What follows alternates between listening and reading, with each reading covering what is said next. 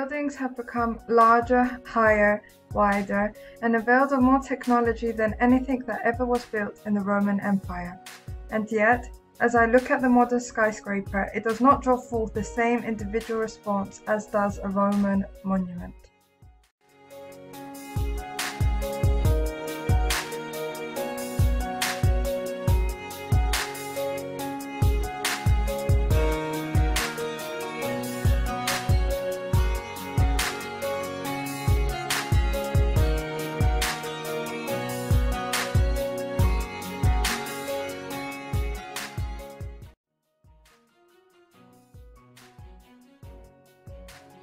It seems to show architecture in a very natural relationship to the individual.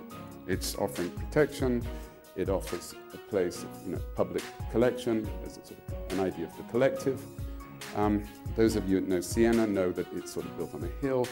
You can even feel the hill in here. You can sort of sense that architecture is a sort of mediation between the individual human and the bigger world and nature.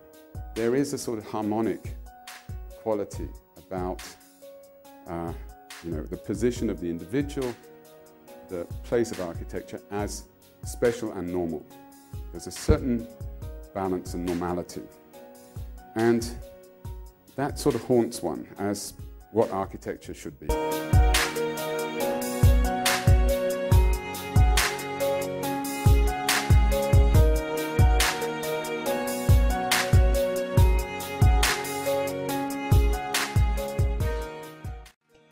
Based on the writings of Lethaby, religious structures were constructed specifically with the intention of creating models or representations of the cosmos.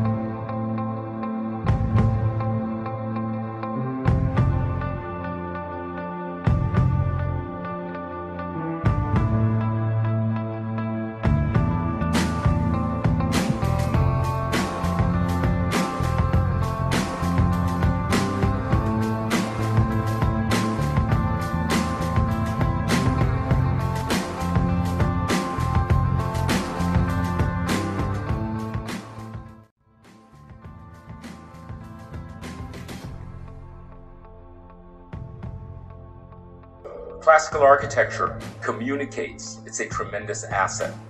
The harmony that comes from the classical language designed by a disparity of people allows a lot of energy to be applied to a single place that is intrinsically harmonious. The efficiency of people working together because of the shared knowledge of the classical language is very, very important in the 21st century.